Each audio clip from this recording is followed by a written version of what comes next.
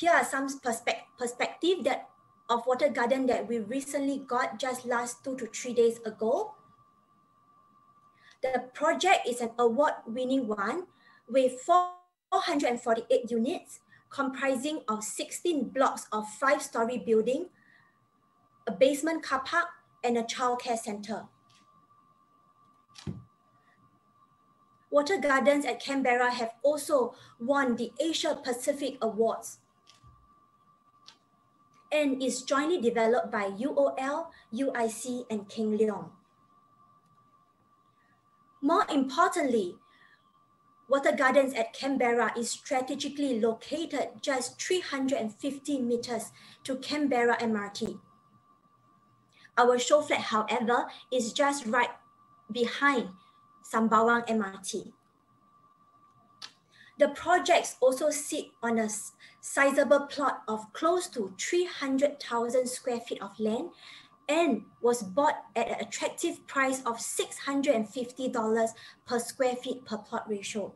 But more importantly, our project is targeted to launch very, very soon, likely end of the month or early next month. So if you haven't been marketing Watergardens, you should start now. Here's 8 compelling reasons why enter now and why Watergarden. Number 1, low interest rate. Number 2, low entry price. Number 3, high inflation. Number 4, low land supply. Number 5, expensive land bids. Number 6, rising construction costs. Number 7, invest in the URA master plan. And number 8, proven track record of the developer. Let's dive right in. Number 1, low interest rate. Investors are inclined to borrow more in a low interest environment. By a show of hand, or you can type in the group chat 3% if you have bought property in the past and have taken a loan of more than 3% in the past.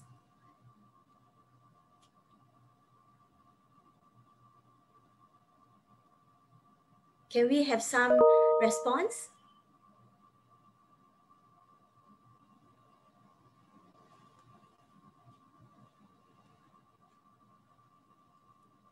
Imagine the cost saving you will get if interest were as low as 1%, like what we have in the market today. You will have gotten a lot of cost saving. I have done the calculation for you. If interest rate was as low as 1%, you would have saved a total of $269,000 in total over the span of 3 years. But what does a low interest environment means? It means that if I have $1 million and if I wish to buy a 1 million property, I will be more inclined to take a 75% loan and use my remaining 700 over K to invest in other high yield, high performing investment products such as stocks, shares, commodities, corporate bond, giving me higher yield of 5 to 7%.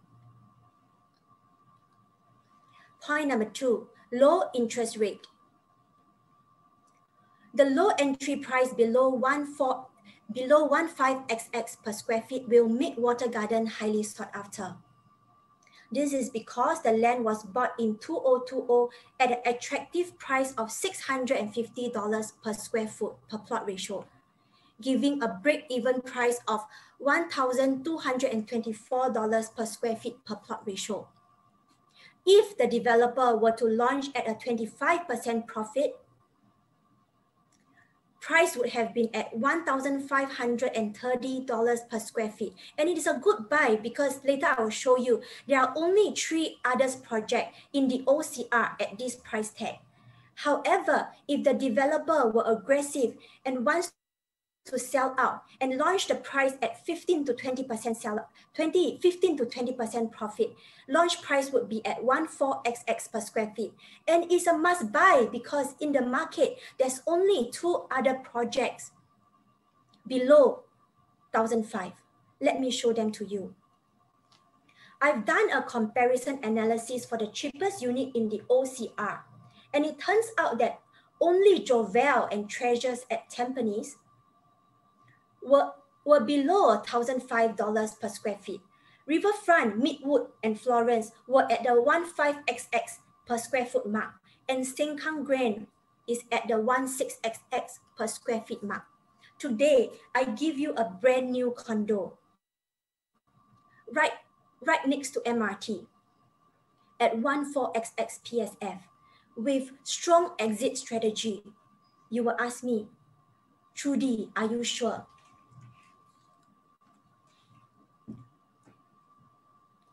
Let us take a look at what are the projects below 1,005 and how fast they are selling. We have Jovel at Flora Drive, which have sold 62.62%. And most of the units sold in May was 2 and 3 bedroom. Treasures at Tampines is almost at 90% sale mark, with mostly 2 and 3 bedroom transacted in May. Question. Price, or after the project is almost sold out. I remembered when Treasures was first launched, the average price for 2 and 3 bedroom were only at 13XX. Today, the same type is calling at 1,005 to 1,006 per square foot. But really, what does 1,004 per square feet means to us?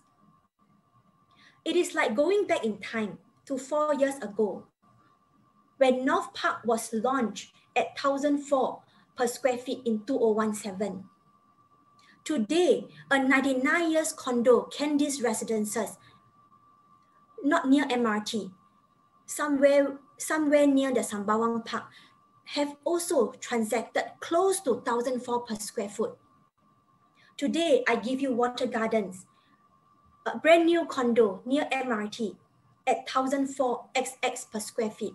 You will ask me, Trudy, are you really sure? This leads us to point number 3, high inflation. A news article by Today reported that DBS mentioned that the average private home will be at 2003 to 2009 per square feet by 2030. It is also reported that the average size for new homes will shrink from 1083 square feet to 840 square feet by 2030.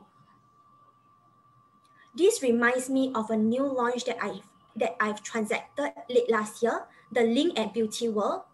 It is also integrated with Beauty World MRT with retail components and office components.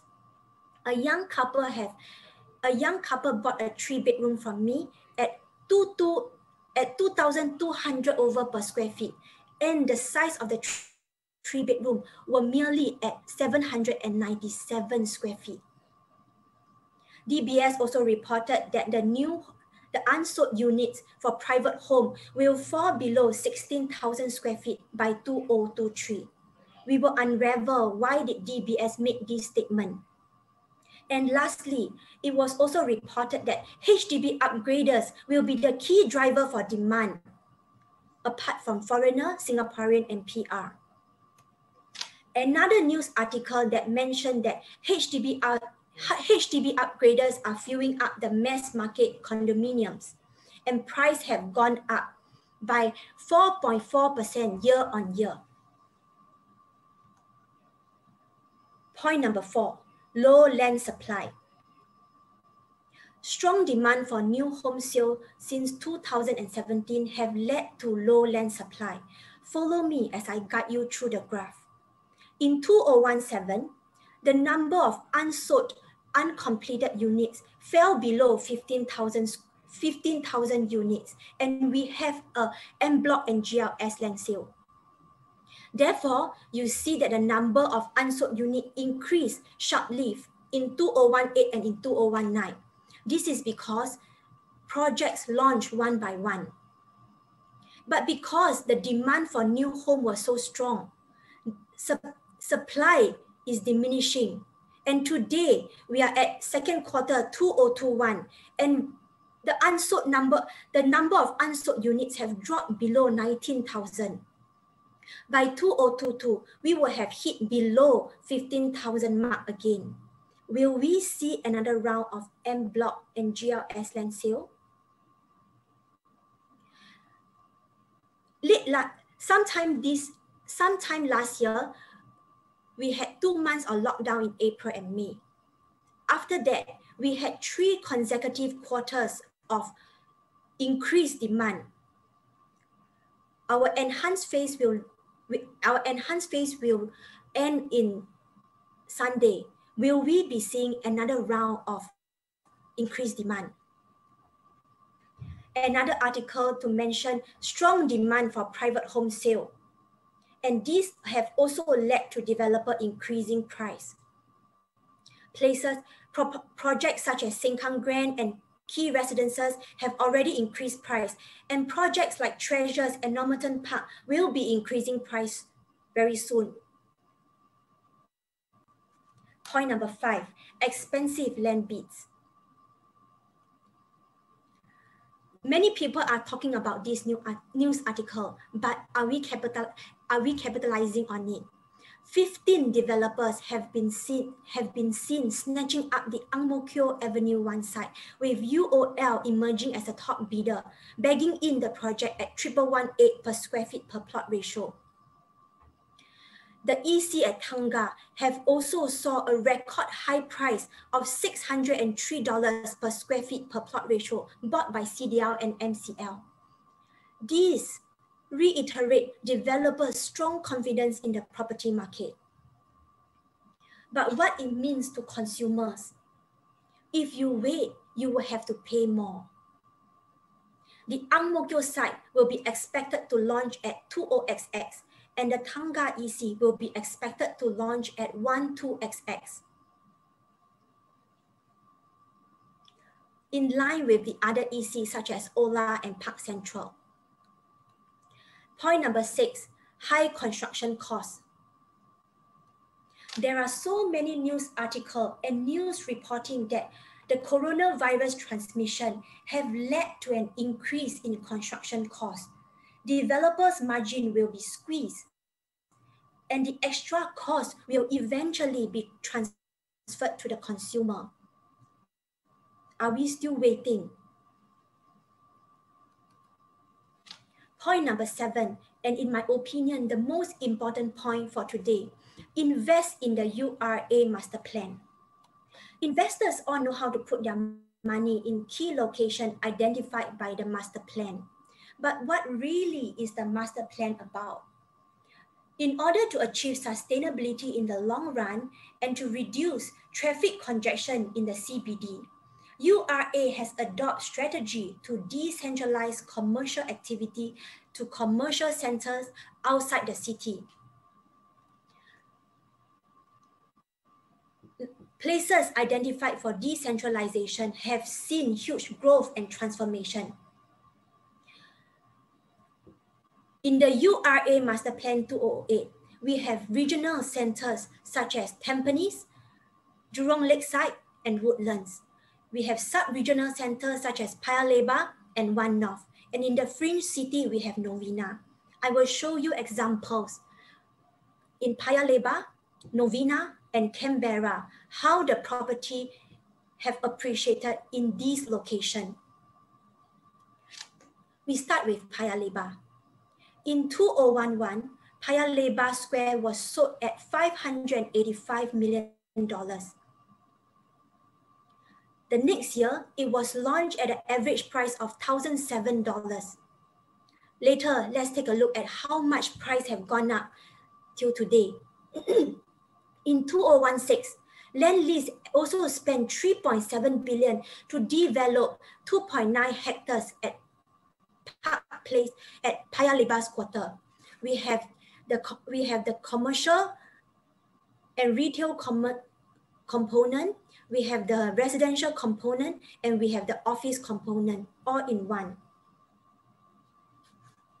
And lastly, in 2017, SingPost have spent $150 billion to revamp its building, adding a new retail arm to it. This is Paya Lebar at a glance. You have Paya Lebar Square on the top right, On the top left, we will have Park Place residences. On the bottom right, and on the top right, we have PLQ, and on the bottom left, we have SingPost. Paya Lebar Square have also seen high take-up rate of more than 55% when it was launched at $1,007 per square feet back in 2012. Today, price have shoot up and have crossed the $2,150 mark. Resale price at Paya Lebar have also doubled from merely $564 per square feet to more than $1,002 in today's market. Park Place residences have also hit a record high of more than $2,000 per square feet.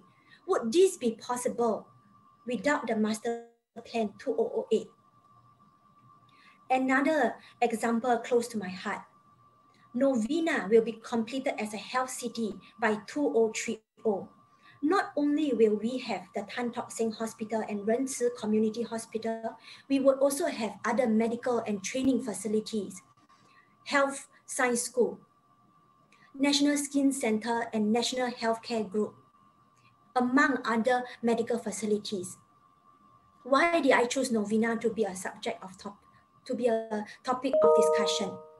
Back then in 2010, when I first started my real estate career, I was approached by a client to sell a pair of medical suites at Novena Medical Center. Novena Medical Center is also integrated with Novena MRT and has a commercial and has a retail arm called the Square 2. Back then in 2005, my clients have bought the 2 units at barely $1,005 per square foot. And I have been tasked by him to sell it at $3,000 per square feet in 2010. Although I did not manage to sell that 2 units, I managed to sell another pair of medical suite at Novena Medical Center for another seller on the same level.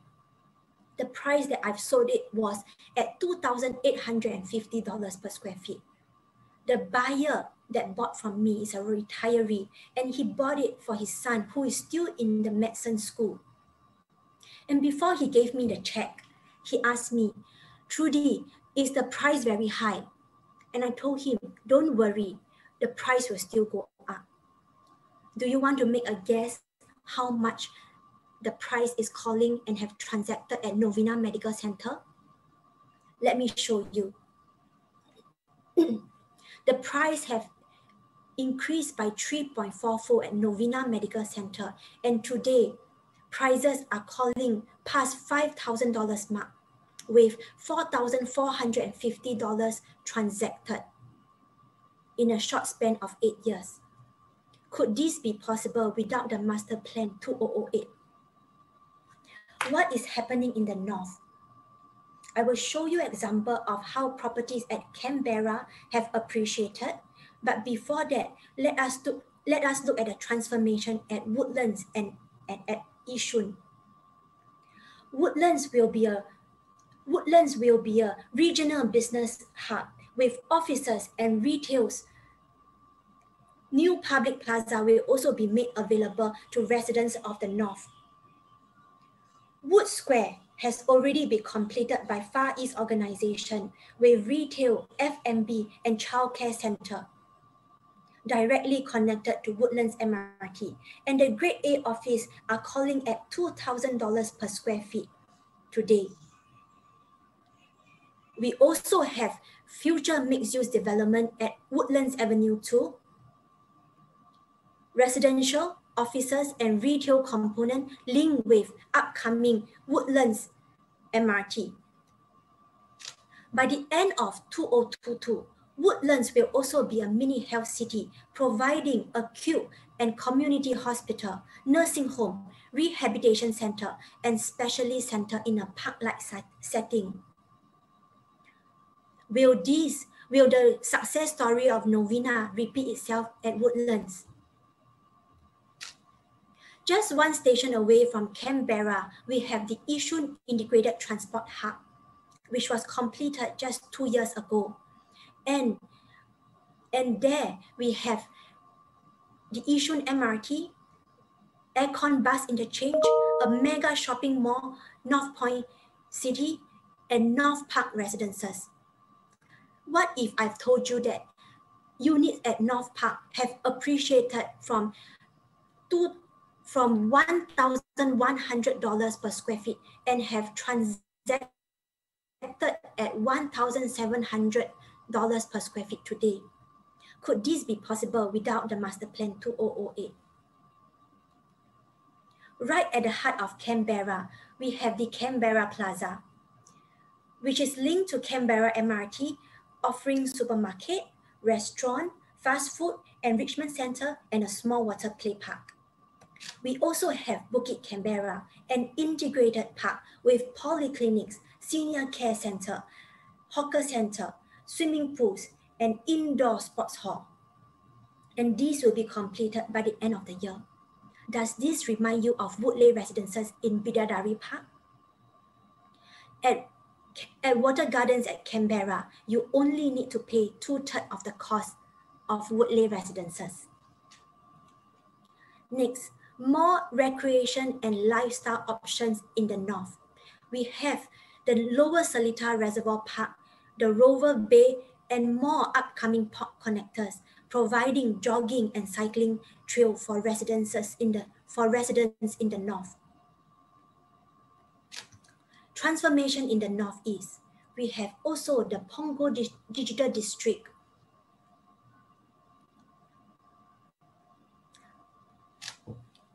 For easy transportation, the North-South Expressway will be completed by 2026, shortening the traveling time between the north and the city by more than 15 minutes.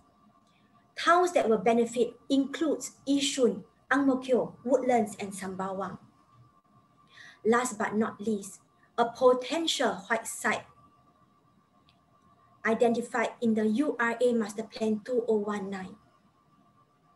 Could this be another future integrated transport hub? If the integrated transport hub at Yishun have already transacted at $1,007 per square foot, what do you think would be the price of this integrated development at Sembawang? Would this provide a strong exit strategy for Watergardens at Canberra? This is a real life story of my mom in 2011. I have just joined the real estate industry for 1 year in 2011, and my mom told me that she would be interested to buy a private property in the north. We visited several launches in Khatib, Yishun, Canberra, and Sembawang, and my mom shortlisted 8 Courtyard and Yishun Sapphire.